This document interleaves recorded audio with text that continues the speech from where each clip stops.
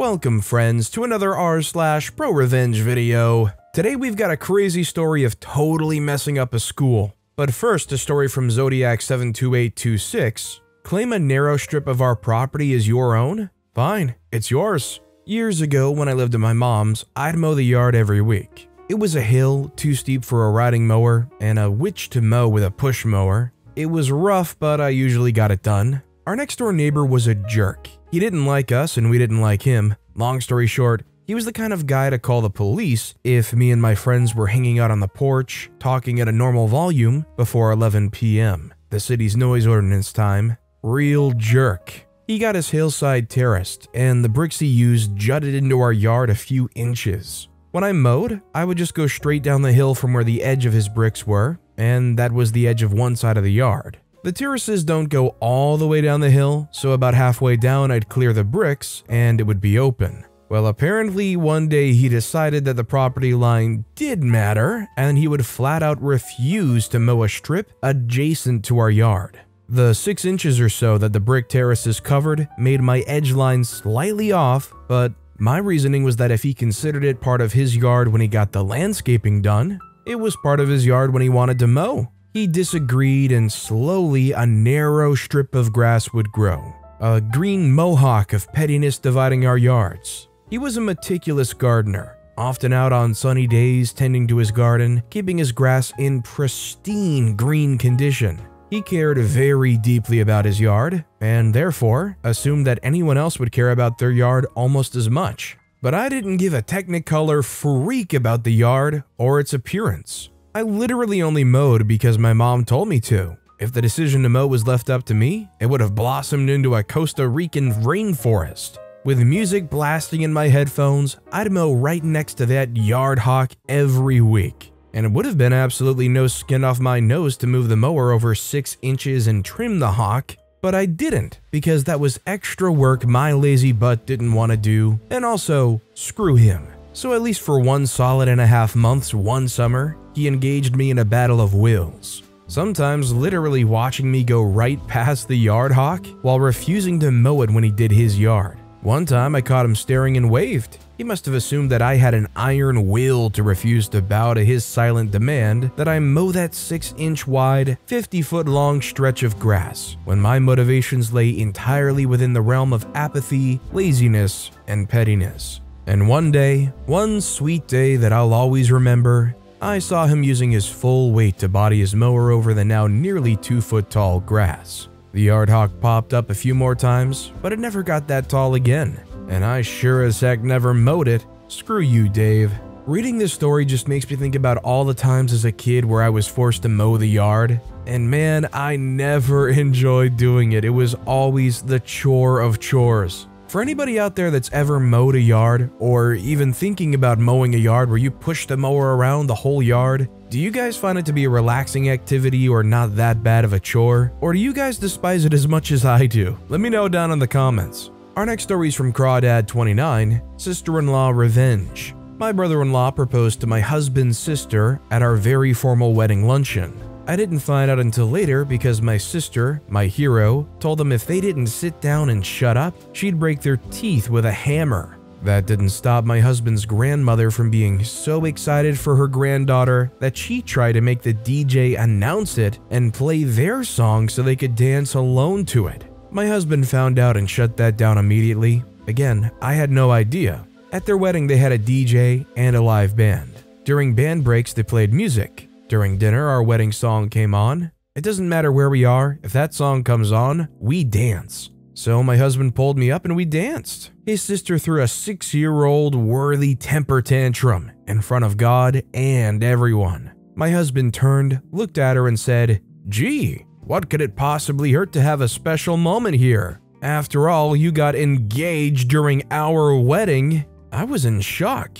Everyone in the room went silent. She sat down and the DJ played it again, so we kept dancing. If I were OP, I would be swooning over a husband like that who's not afraid to just call out some ridiculous BS like that and put people in their place. Honestly, way braver than I would be in that moment. Even though I would be fuming about them going and getting engaged during a wedding, I don't think I'd have what it takes to yell at them and call them out. Our next story is from AMLT 1983. Charge me for return shipping on a bad item? You asked for it. About 10 years ago, I bought a used laptop off eBay. Not a great move. And though the seller said it worked, it kept crashing. The guy eventually took it back, but charged me return shipping on the broken laptop that he sent. Luckily, he made the mistake of putting his cell number on the return address label. I saved that number, and for the past 10 years, whenever I was up at a weird hour for whatever reason, I blocked my number and called him at like 3 a.m. and woke him up. Early flight? Call. Can't sleep? Call. Out late with friends? Call. I'd call until he answered.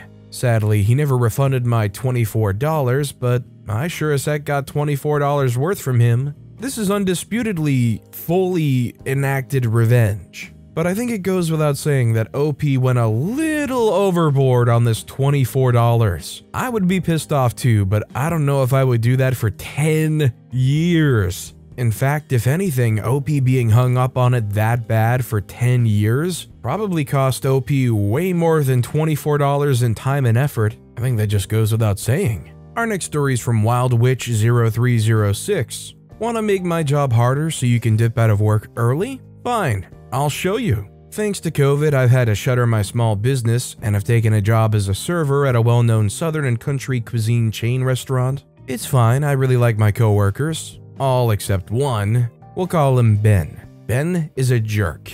He's basically decided his entire personality is just going to be witchy. He's also lazy. He's always trying to leave early. Like the other night. The other night I was scheduled off at 9 and Ben was supposed to be off at 9:30. Instead, he decided he wanted to cut out early per the usual. He starts refusing tables at 8:45.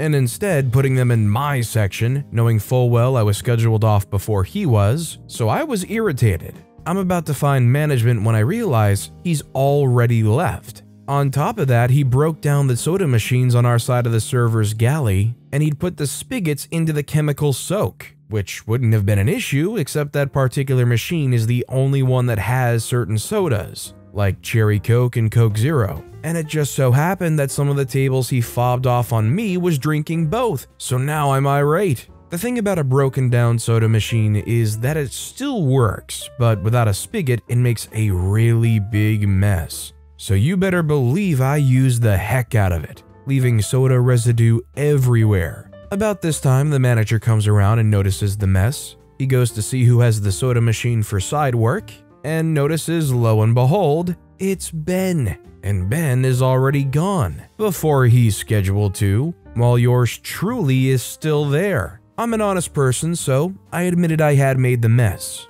but explained about Ben leaving early and my table still drinking soda from that machine. You're supposed to leave the 2 Coke, Zero, and Cherry spigots on until close, so everything together made the manager irate. He told me not to clean it up, that Ben opened the next morning, and he, in fact, would clean it up. By the next morning, the machine was a gunky, sticky mess that took him over an hour to clean. An hour he wasn't allowed to have tables. So screw you, Ben. Hope you had fun. I think the urge to just lie and say Ben made that mess in that situation, it would be so easy to just make Ben the complete fall guy there. So honestly, I have a lot of respect for OP for just being honest and saying, hey, he totally dropped the ball on me, left early, and while I did make this mess, it was because of Ben.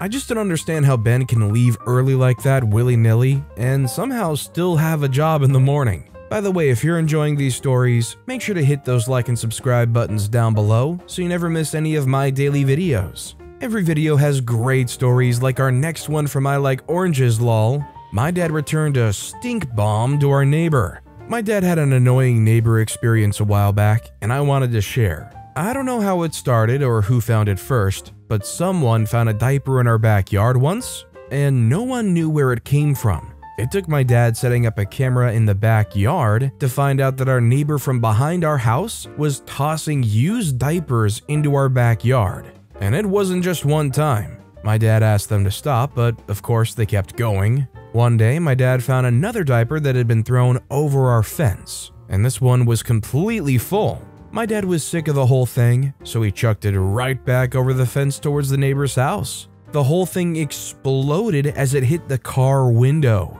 Needless to say, no more diapers were found in our backyard.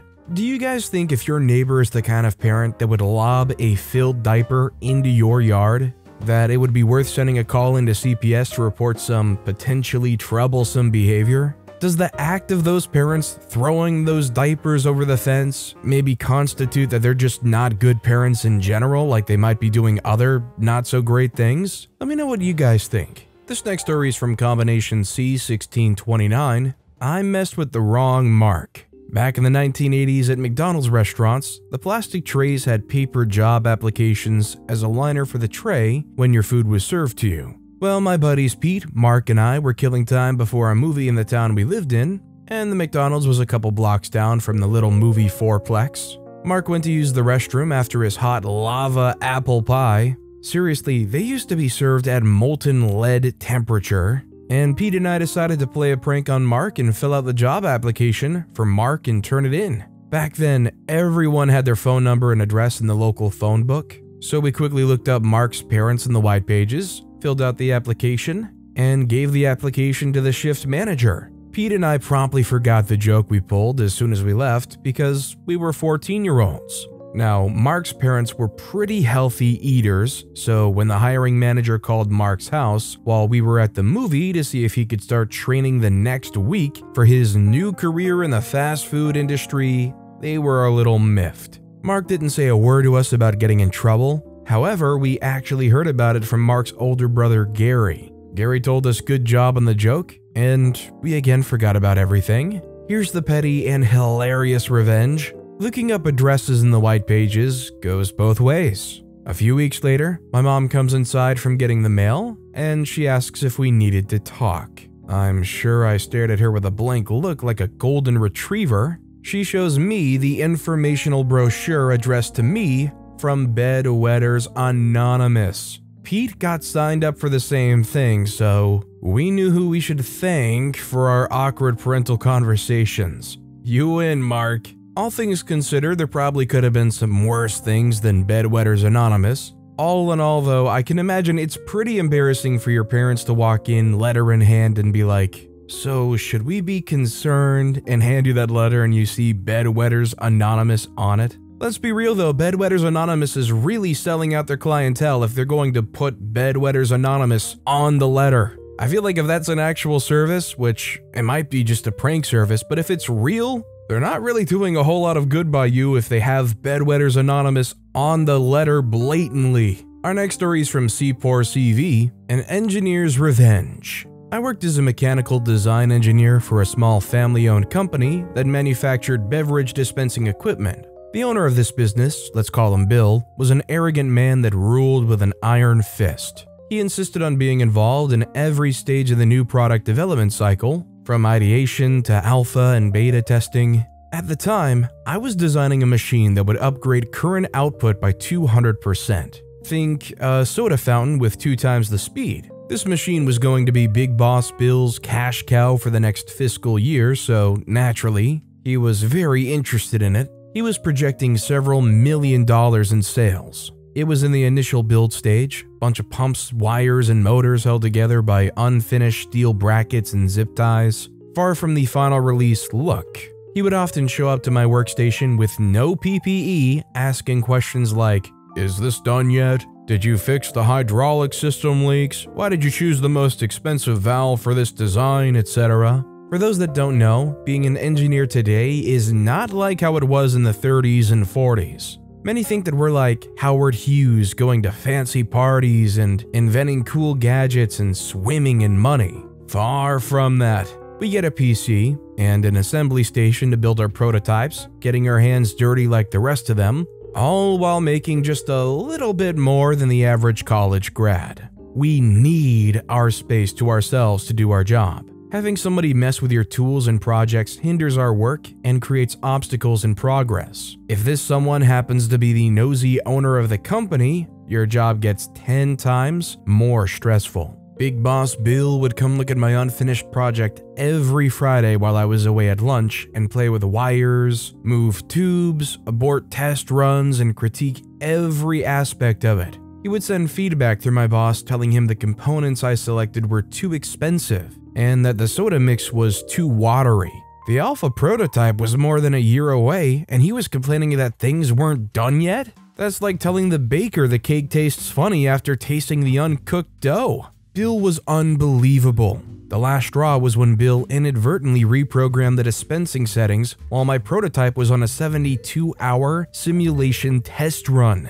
I talked to my boss, 3 levels below Big Bill, to please tell him to stop interfering with my work. But everyone knew it was Bill's company, and he owned everything in it. His dad left him in charge, and he could do as he pleased with everyone's work. I had enough of Bill playing with my work and delaying it. One Friday, I decided to set up my machine a little differently. Knowing he was going to fiddle around, I punched up the juice in the pressure regulator, loaded a sour mix of coffee and soda in the cartridge, and reprogrammed the user interface with a big shiny button that read, "Slow Serve 12 ounce." I rerouted the dispensing tubes to point directly at the person standing in front of the prototype. If that wasn't enough, I installed a diffusing nozzle to it so it can spray him for maximum carnage. You wouldn't go touching an open breaker panel while the electrician works on it. Why would you go fiddling with a partial commercial product build? I wanted to teach him a lesson. I covered it with cowls so it wasn't so obvious. I took that Friday off because I didn't want to stick around for the imminent crap show. And a crap show it was. I got a call at about 12:23 from work asking if I can come in. My coworkers told me that Bill, who's normally soft-spoken and observant, was covered in Pepsi and cussing like a sailor. From the description of the lab tech who witnessed the madness, he said the whole lab was covered in black syrupy stuff and smelled like burnt motors. Bill pressed the slow serve 12 ounce immediately and was peppered from head to toe in the stuff. But it gets worse. He wasn't alone. He had a tour of 3 potential buyers for this machine next to him who also got spunked. I set the output pressure so high that the dispensing nozzle became unhinged and violently spun around, causing some monetary damage to the lab and its inhabitants. I didn't want this to happen. My pettiness went too far. No, I wasn't fired, but I was assigned a lengthy project to improve workplace safety and procedures. The man had the nerve to say that I needed to take extra precautions to prevent unsafe builds from being operated by unauthorized persons. Bill never fiddled with my work again. I feel like this is the high-level human equivalent of putting tinfoil all over the kitchen counter so when the cat jumps up on the counter, the sound scares them and they slowly learn not to mess with it. In this case, you just basically try to drown them in Pepsi, and although it went a little off the rails, I think job well done. Our next story is from Tater314, Revenge on I-75. I finally got some revenge. I work as a transport for funeral homes, so I do a lot of driving. If you know anything about Atlanta, then you know that the interstate is basically a lawless free-for-all zone. Just kidding, but seriously. There was a lot of traffic yesterday, and the interstate was at a dead stop. I was attempting to merge onto the road from the exit ramp, and I got to the very end and sat there for a minute or two with my blinker on. Finally, a little space opened up behind a truck, and I was about to take it when a car full of old people sped up to make sure I couldn't get in. Wow, okay jerks, now it's on. As soon as the truck moved forward, enough room for me to fit my front tires into the spot opened up, and I took it. I immediately turn around and give the driver a cheeky smile and wave, and I can see that she's pretty upset with me. I straighten my car out, and she gets to about an inch from my rear bumper. Gotcha, witch. They were so close now that there was no way they could move into another lane without rear-ending me. I put my car into park and proceed to let every other car merge into traffic. For 5 minutes we sat there. I just ate my french fries while the car behind me cursed up a storm, flailing their arms in anger. Everyone else just went around us. I'm not gonna lie, I love hearing these stories of revenge, especially the ones that work out super well, but I think about myself driving in traffic, and I think about some of the videos I've seen out there of people with road rage, and honestly the kind of climate we live in nowadays as far as America goes, and I'm of the opinion that even if somebody is like irate at me, I'm just gonna try to get out of their way. If I have to move into the right lane and slow down real hard and just let them go away, I think I'm all about just de-escalating when it comes to any kind of angry driving, road rage, any of that stuff. Honestly, I feel like it's just not worth it. Our next story is from Baffled and Willing, Rained on Manager's Parade. This was my second job after leaving high school. I went to work for a grocery store that was down the street from my house. I was hired on as a cashier, given my work experience, and things were going pretty well. I started to get bored of being a cashier and started assisting with stocking shelves so that I could get out of cashiering when it was busy. They noticed that I was able to excel in this role as I was able to stock inventory pretty quickly and also assist with bagging groceries and gathering carts from outside. Fast forward a year, I was still in the same position, learning the ins and outs of the stock room and more efficient methods of unloading and loading product. Now, there was this manager, we'll call him Steve. I'd been asking Steve for about 6 months to help obtain my forklift certification so that I may operate the forklift when there aren't any operators around.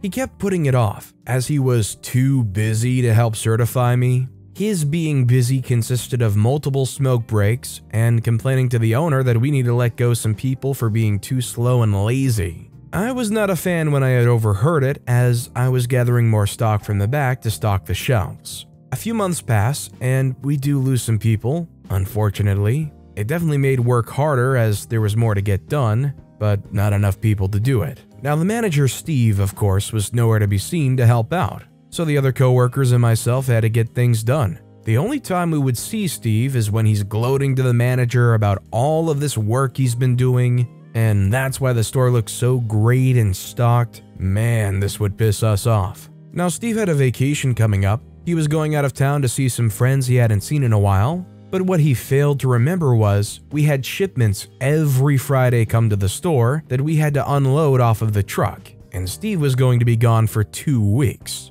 Why is this a problem? Because Steve was the only certified forklift operator at the store, so we had to turn away shipments of product because our operator was there and he refused to certify anyone else. The drivers weren't able to operate the forklift either because they weren't insured or something along those lines. I don't quite remember as it was so long ago. The owner comes in one day asking why the shelves are so bare. I advise that Steve is the only forklift operator at the store and that I've been trying to get him to certify me, but he refuses to. So the owner calls up Steve, yelling and screaming at him. She was suspending him for 2 weeks without pay. Steve didn't like the sound of this, so he starts calling the owner names and then quits out of nowhere. I was dumbfounded. He couldn't just accept fault and move on. So the owner hangs up, apologizes to me for the swearing, then immediately got someone on the phone to come into the store to not only assist with unloading deliveries on Fridays, but to also certify me on the forklift, and I got a promotion. It was glorious. I've got to be honest with you, I don't have much sympathy for people who act like this. I know somebody who was away on a trip that was living in a shared living space with another couple people, and the other people who were living there were watching over their stuff and their pets. When they got back from the trip, I guess their pets were a little chunkier than before, and they went off on the people saying they did a terrible job and they're gonna have to take over the feeding regimen again, just like really laying into these people. In return, those people say to them to their face they don't appreciate being talked to like that and how they were watching over everything for free. And because the person who got back from the trip can never accept fault, cannot ever work with anybody, they were self-destructive and they went and left the living situation that was really good for them because they're unable to apologize or admit fault. This story where they just could not apologize or work with anybody and would rather just quit than just try to work with people made me think of exactly that story. And our final story of the day is from Jonah the Villain. Artist frames a bully for vandalism, featuring Freddy Fazbear. I was born autistic, and while most people with low support needs don't really get a gift, like in The Good Doctor or Rain Man or anything, I actually did.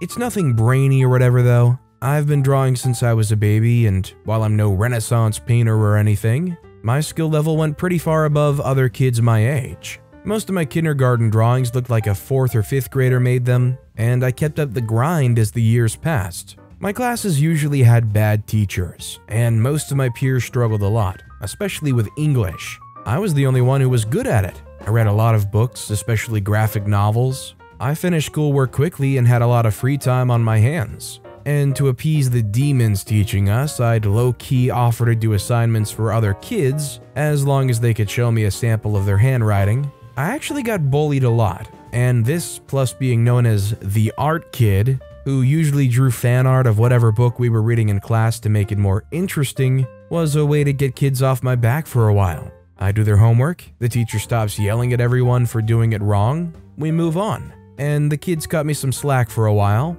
everybody wins. But unfortunately, one of my bullies had family issues and a stutter, and starting in 6th grade, the way he would handle it is by targeting me for my disability. Enter Jack. Jack was always causing trouble during lunch and after dismissal. He would draw hot dogs in the social studies textbook sometimes. He'd pantsed other boys, made sexual comments and insults all the time to both girls and guys, especially me, and mocked all my autistic traits. I can't eat everything other kids can eat. Jack makes fun of me for it. I'm not as coordinated as other kids during recess. Jack makes fun of me for it. I show interest in another student. Jack gets the entire class to harass me over it, sticks a pencil in and out of a pencil sharpener and tells everyone, "Look, it's Jonah and so after dark." And God forbid I still indulged my Nintendo obsession in 6th grade. I've genuinely gotten some of my Mario merch, like lunchboxes, destroyed just for bringing it to school, while being too old. Keep in mind we were 10 or 11. Not only that, but sometimes he'd rip up my drawings too, or leave his own rude ones in my doodle notebook. Jack and I got into multiple physical fights when no teachers were around, and even that never permanently fixed the problem. Neither did telling. The last straw though was when the assistant principal gave me a copy of the Hunger Games book near the end of the year. I read the book in 3 sittings and I loved it. I even tried to draw Katniss, but I made the mistake of reading it during lunch and leaving it on the table with about half the class to go grab food real quick. For whatever reason, I don't open the book again until I get home. And when I do, the entire inside of the cover is scribbled on with wieners. And there's boogers on some pages. I was livid. 11-year-old me was like, who the freak does this to books? Darn it, I know the teachers aren't gonna do anything either. I went to angrily listen to the Living Tombstone as usual and start off homework. I opened the social studies textbook I took home from school that day, and what do I see but another Richard drawn by Jack. I remembered that he got in trouble for these a while back, and then suddenly I had an idea. I swear to God, the Grinch smile just slid onto my face. Jack was one of the boys I'd done homework from before, and I knew what he drew like thanks to him messing with my notebooks. I get right to work imitating his doodle dongs all over the inside of the cover where you sign your name. I put a few on the pages. I made sure to use my left hand, just like when I'd done work for him before, because he was known to write pretty messily. I wrote things like, "My Richard is huge," and "Jack was here," and drew mustaches and dongs on historical figures. The textbooks had a special spot in the bookcases and desks for our classroom, but there were way more books than there were kids. They weren't assigned either, everybody just grabbed a random one from the shelf. You would never notice if one was missing, so not only did I bring this one back like nothing happened and slid it into its spot, I began smuggling other social studies textbooks out of the classroom and to my house to do the same thing all over again. Rinse and repeat for about a week. I think the best part was when I drew Freddy Fazbear and took up the entire inside of the cover with one of them. This was June 2015, and back then, everyone watched Markiplier and was waiting for Five Nights at Freddy's 4. I remember sketching it out super lightly in pencil, all nervous because I was doing my best to make it look like he drew it and not me. He drew people kind of like they were in Roblox. And Freddy's bipedal like a human, so I made a tall, kind of Roblox proportioned, lopsided Freddy Fazbear, just sketched lightly in pencil, semi-erased, and then inked in huge wobbly Sharpie lines, staring into your soul. I was so proud I started laughing. I wish I had a phone back then to take a picture because that Freddy looked hilarious. Not only that though, but it was from a horror game. Super inappropriate to be drawn in school. Our teacher was gonna flip. And oh, flip she did. That Friday, I faked sick to get out of school and escape Jack's bullying. He and I had had a really serious incident in recess a few days prior. And the following Monday, I came back and he was gone. Gone from the bus and everything. Apparently on Friday, our teacher had us open the books, and wouldn't you know it, several kids had grabbed and opened vandalized ones, and she noticed, including the one with Freddy. Jack got into major trouble for defacing so much school property. It was clearly his handwriting, and he got straight up suspended for the rest of the year. And I knew his grandma was his guardian due to previous bullying incidents. She was the only adult who would actually do something about him picking on me and chew him out at home. She would have definitely have been ready to tear him a new one for vandalism. My teacher was still gathering up information from other kids. A few had already seen him actually doodle in the books before and told her as such, which made him look guilty as freak, and then she finally got a chance to ask me about it. Her little innocent class golden boy. She went, "Jonah, have you got a moment? See me in the hallway." Me, a well-behaved, short, and adorable little fella with big nerdy glasses and messy hair, said, "Yes, ma'am." She said, "Have you noticed any drawings in any of the textbooks?" I say, "Uh-huh." She says, "What kind of drawings did you see?" I say, there were a lot of private parts." They say, "Okay, a private part. Yes. Do you by any chance know?" I say, "Oh, and I saw a Robo-Bear and another one." She says, "Right. Do you know who was making these? This is vandalism and it can actually be considered a crime." I say, "Uh-huh. I already know it's Jack. He draws weird stuff on my stuff too. Can I show you my doodle book? Look, it matches." I ended up showing her my notebook. I'd stopped bringing Hunger Games with me to school because Jack kept smacking it out of my hands in the hall. And amongst all the crayon drawings of Magalore and 02 from Kirby, Dupless from the Thousand Year Door, etc., she saw some more rude doodles that didn't seem to be mine. She seemed pretty mad but not surprised. I don't remember the entire fallout, but I heard from other kids that Jack had to face the Board of Ed about this, since it was multiple books and really bad. Apparently he kept crying to his grandma that he didn't do anything.